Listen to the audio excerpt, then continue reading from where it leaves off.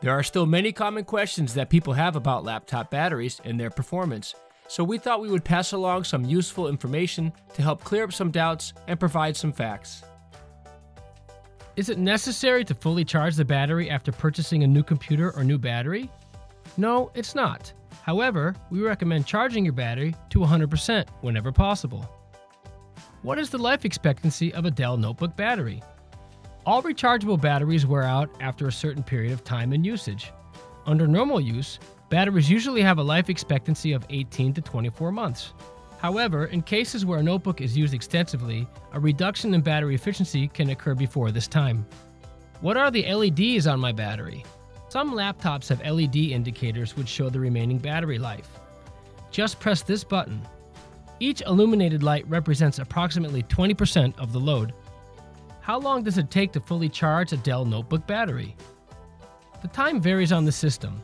Typically more than 80% of the battery is charged after about an hour, and the total charge is complete in about 2 hours if charged with the system off. If I keep the charger plugged in, will it affect the charging capacity or shorten the overall battery life?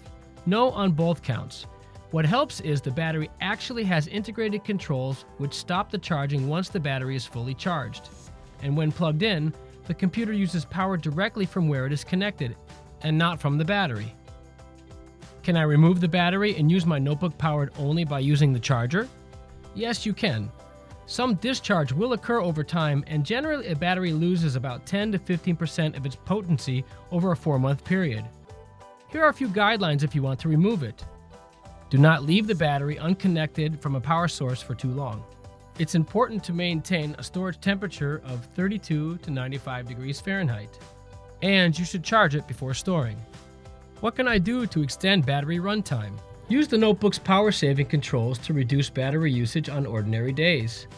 Disabling certain features whenever possible, such as Bluetooth, Wi-Fi, and external devices. Reducing the screen brightness can also help. Avoid exposure to extreme temperatures. If this does happen, wait for the battery to return to normal temperature before charging. Is it necessary to fully discharge the battery before charging it? No, it's not. With the current ion batteries, this practice has no effect on battery runtime. You can also run a diagnostic test on the battery to make sure that everything is okay.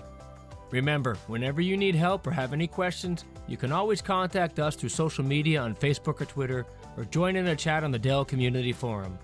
Be sure to check out our other tutorials on this channel, and if you like this video, give it a like, and don't forget to subscribe. Thanks for watching.